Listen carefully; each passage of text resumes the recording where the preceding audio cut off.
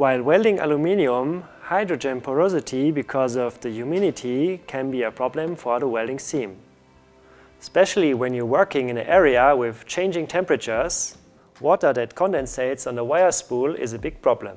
To prevent that the humidity condensates on the wire spool, we have the possibility to build in a wire heating plate as an option X works in the wire feeding unit. The wire heating system, short WHS, guarantees a constant temperature inside the wire feed unit. Therefore, it is not possible that the humidity contaminates the wire spool. The exact heating temperature you can set up in the control panel between 25 and 50 degrees Celsius.